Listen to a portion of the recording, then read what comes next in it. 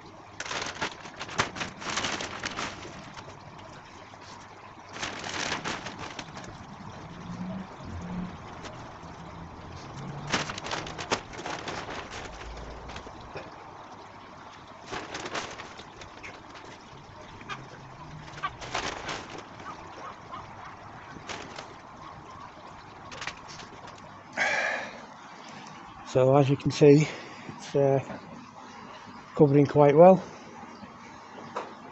Got about a quarter of a bag left, probably just enough to rinse this off. And I've got 2 more bags to go up there.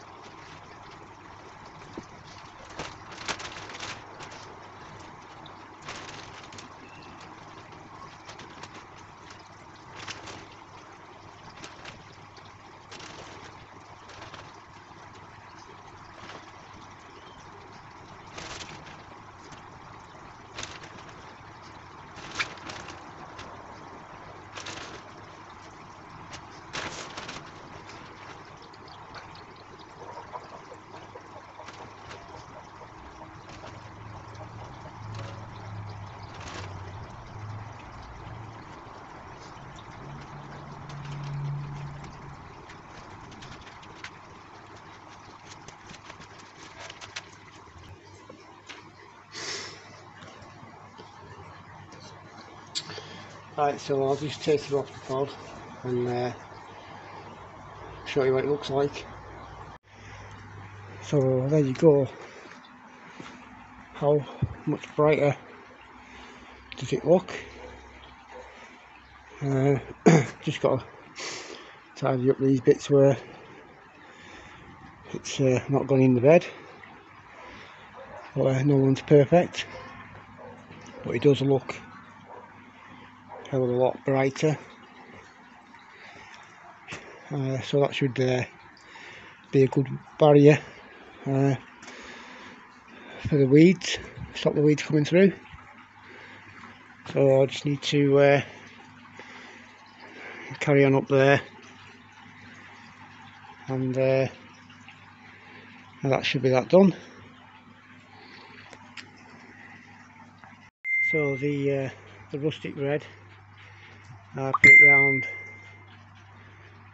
the roses, put it round the bottom of the flamingo tree, and I've also put it round these flowers here. So the bottom half of the garden is finished. So I just need to get up there and get the rest of it put up. Alright, so with regards to the Easy Pod, started that now. That won't be here till Thursday, but I'm in work from Thursday to Sunday night, so I will be doing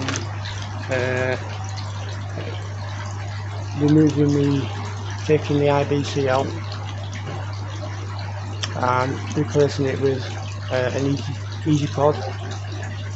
So that'll be connected straight up to the bottom drum. Still be using still going to be using my moving bed and the 7-stage filter. That'll still be getting used. So actually Monday will be start of the install of the Easy Pod. So yeah, that's something to look forward to.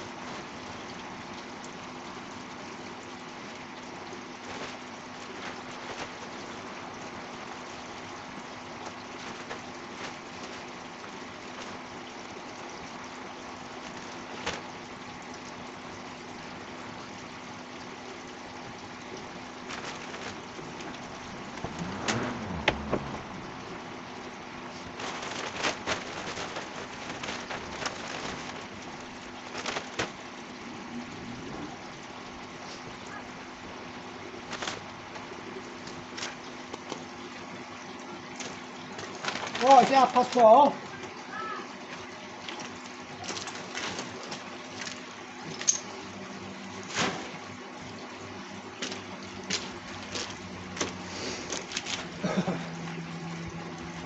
Right, so we'll have to leave it there. It's time to go to work, so we'll carry on tomorrow. So thanks for watching, guys.